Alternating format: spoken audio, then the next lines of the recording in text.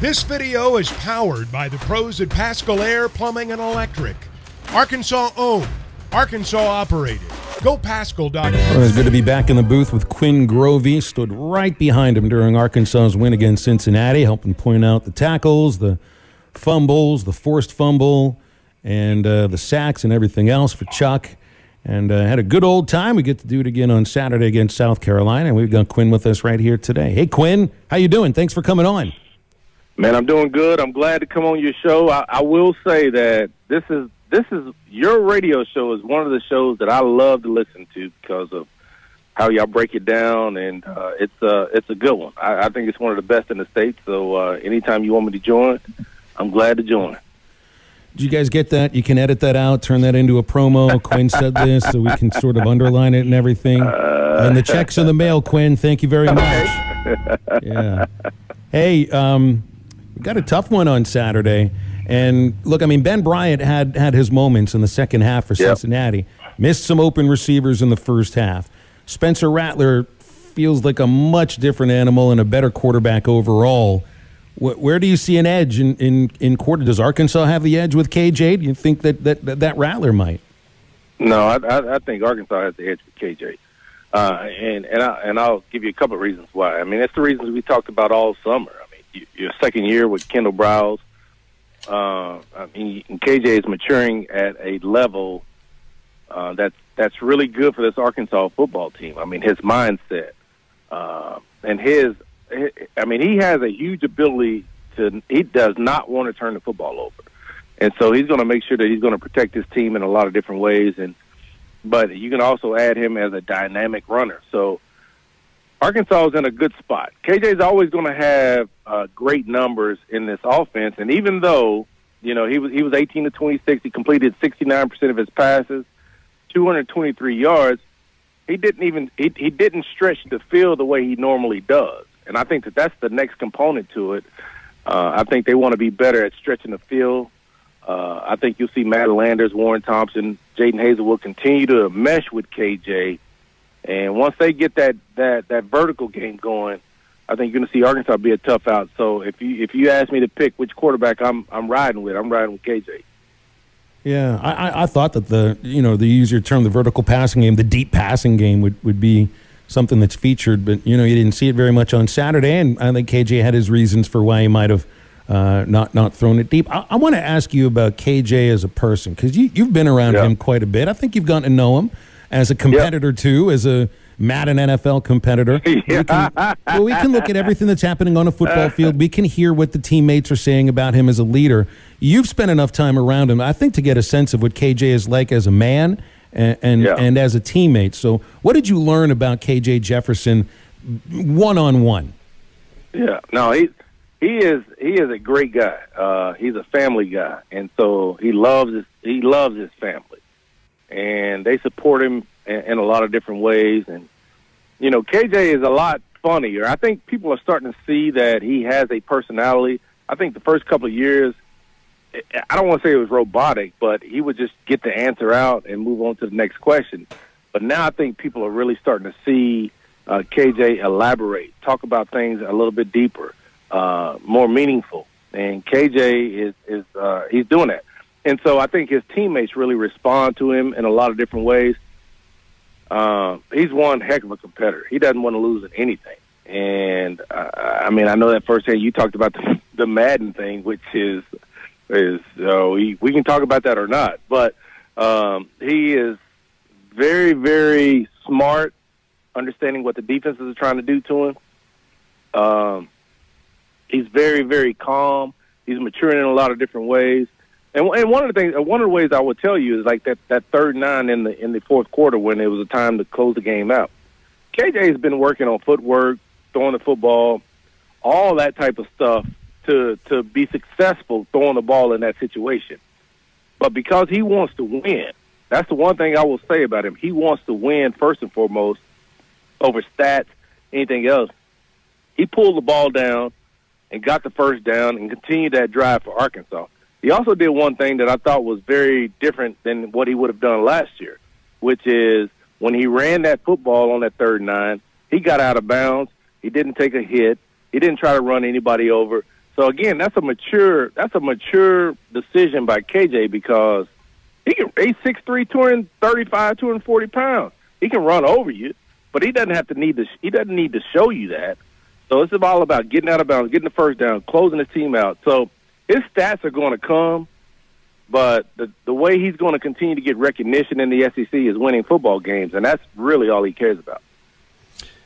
Quinn, this is Clay, and I'm reminded of the great duel that you had with Andre Ware in Little Rock, and just what it's like to be a quarterback when the other guy, and you don't play against other quarterbacks. Yeah, that's right. But there's always the idea that I'm competing, and Spencer Rattler is a name brand, maybe more so than KJ. What's that like, and does that motivate a quarterback? And it did for you. Absolutely, it motivates you. But the biggest thing you've got to do is stay within your team and not you. I mean, like when there's time to make adjustments, you can't be like standing on the sideline watching that other quarterback play. You need to be over there talking with your team. So as long as you take care of your business, and you need to stay focused on your business, if you do that, you're fine. If they score, look. Your mindset is, and when you're dealing with another quarterback like that, we're probably going to have to score every possession. So I already know where my mindset is. I just got to be able to go handle that whenever I get out on the field. So Spencer Rattler is a big name. Spencer Rattler was a Heisman Trophy candidate. Spencer Rattler played for the University of Oklahoma and really didn't have a bad season and lost his job, and then came on over to South Carolina.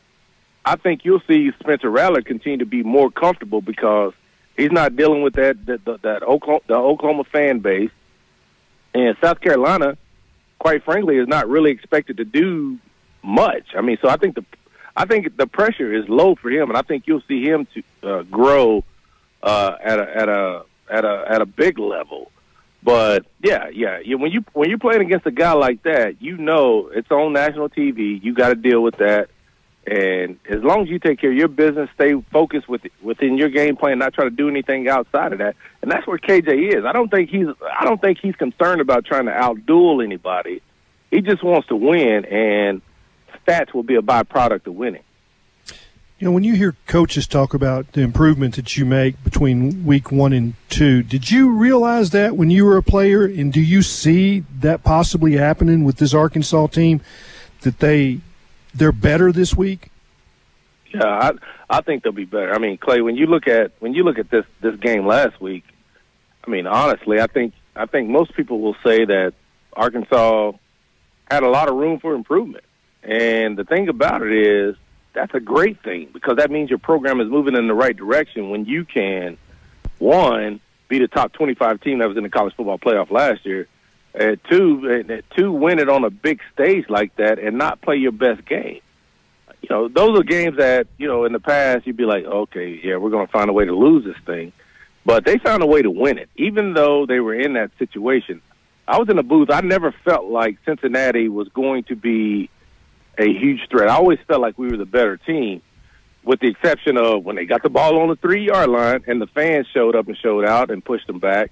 And then after they returned that punt, and then Jordan Dominic came in and got the sack. So those are the two times I was really nervous.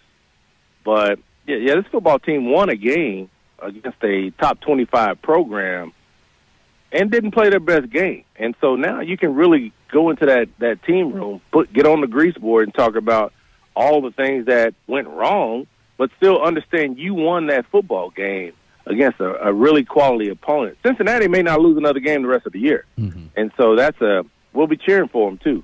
So it's one of those things where I think Arkansas is in a good spot. And Quinn, like you talked about things you improve week in and week out. Football is so much different than other sports, especially, collegiate sports.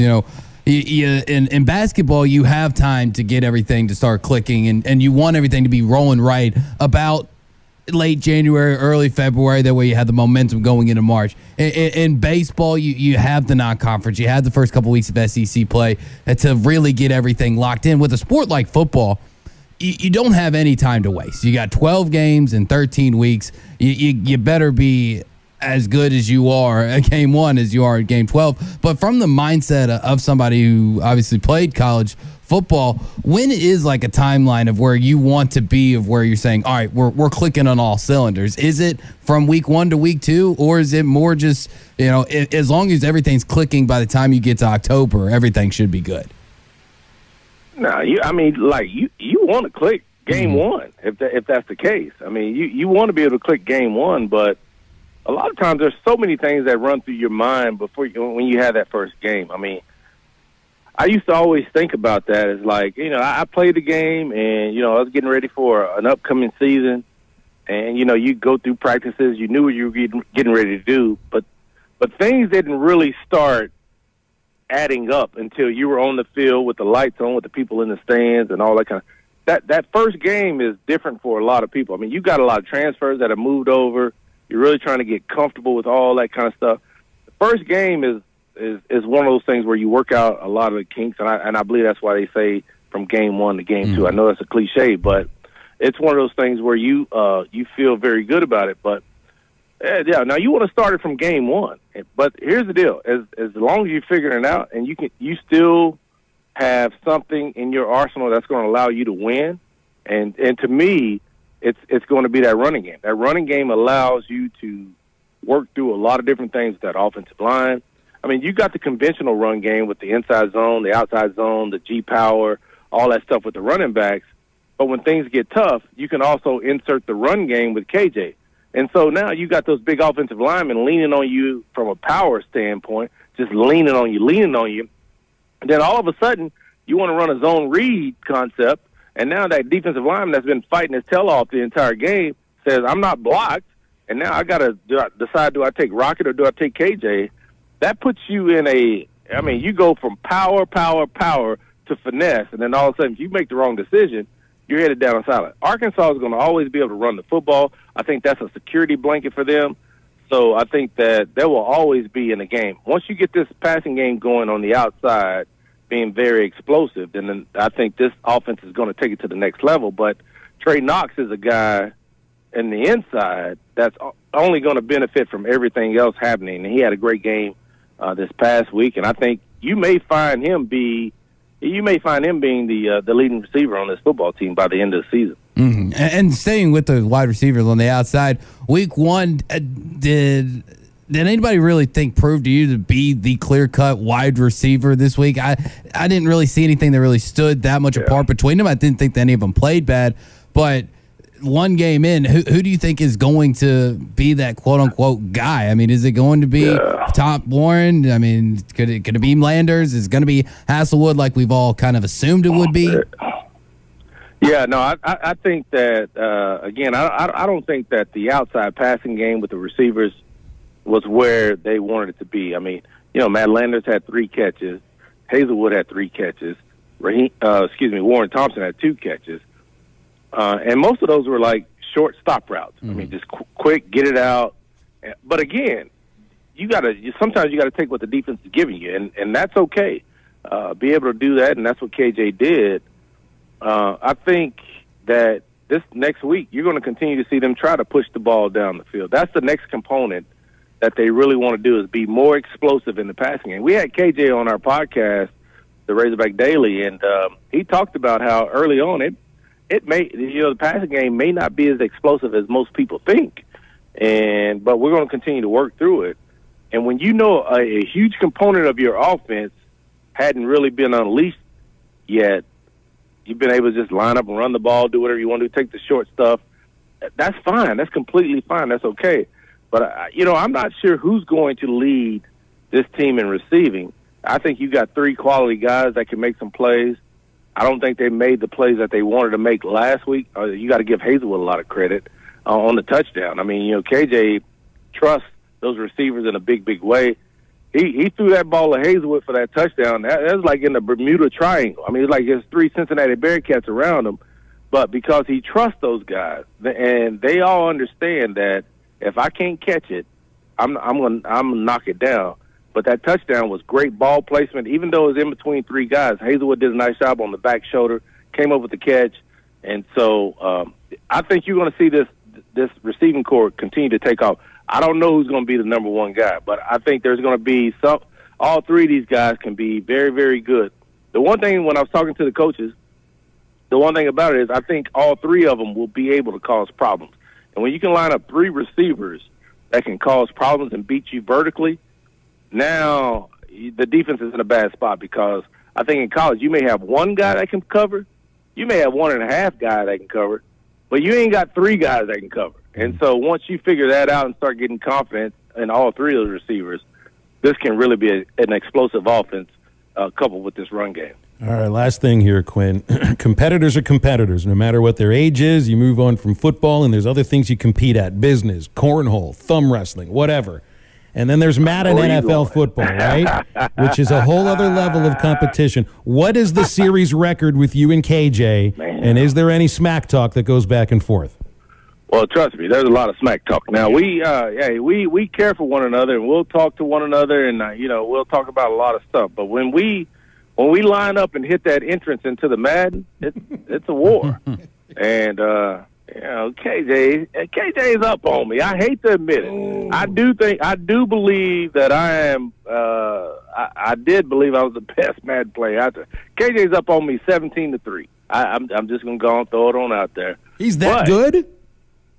I think look, he's had some questionable stuff happen, and so we talk about it, and I'm like, man, how do you get that? How did you make that catch? That's crazy. That shouldn't have happened. I mean, there's a lot of gibberish going on back and forth. And we hadn't started. The new Madden is out now, and so we'll continue to play. I probably won't mess with him throughout the football season a whole lot, but we'll get it cranked up again, towards the end of the football season. But, yeah, he's up on me 17-3 right now. I'm coming back. I promise you. I'm not going to roll over and play dead. There's no way. And then once I understand exactly what he's doing, and you would think that I would understand it after 20 games, but so I'm just going to go ahead and give him credit for that. And the thing about it, though, is which is crazy, which a lot of people wouldn't understand. When we're on that headset talking to one another about, what I'm getting ready to do to you and what he's getting ready to do to me, we're actually playing football. And so what I'm doing from a defensive scheme standpoint, and he sees it, he easily can translate that to the football field. And so it's pretty cool to hear him talk about, you move a linebacker out, I'm going to replace the linebacker with a dart right behind you. I mean, it's those cool things that we have when we're talking about Madden that allows you to translate it to the field. Yes or no, Quinn? Did you ever get a pedicure? Absolutely. We talked about that too. Yeah, hey, look, we love pedicures. I mean, I had nothing wrong with a pedicure. I love them. Just kick on back and let them take care of you. I love when they bring out that little salt, rub it up around your calf and all that kind of stuff. I mean, that's enough information.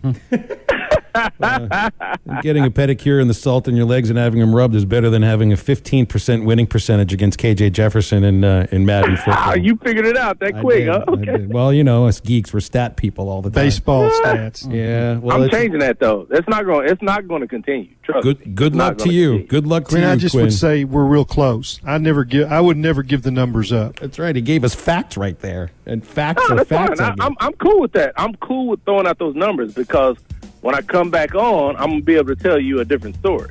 BetOnline is the fastest and easiest way to wager on all your favorite sports, contests, and events with first-to-market odds and lines. Find reviews and news for every league, including Major League Baseball, NFL, NBA, NHL, combat sports, esports, and even golf. BetOnline continues to be the top online resource for all your sports information, from live in-game betting, props, and futures. Head to BetOnline today or use your mobile device to join today and make your first sports bet. Use our promo code BELIEVE50 to receive your 50% welcome bonus on your first deposit. That's BELIEVE, BLEAV 50. That's BELIEVE, BLEAV 50. Bet online, where the game starts.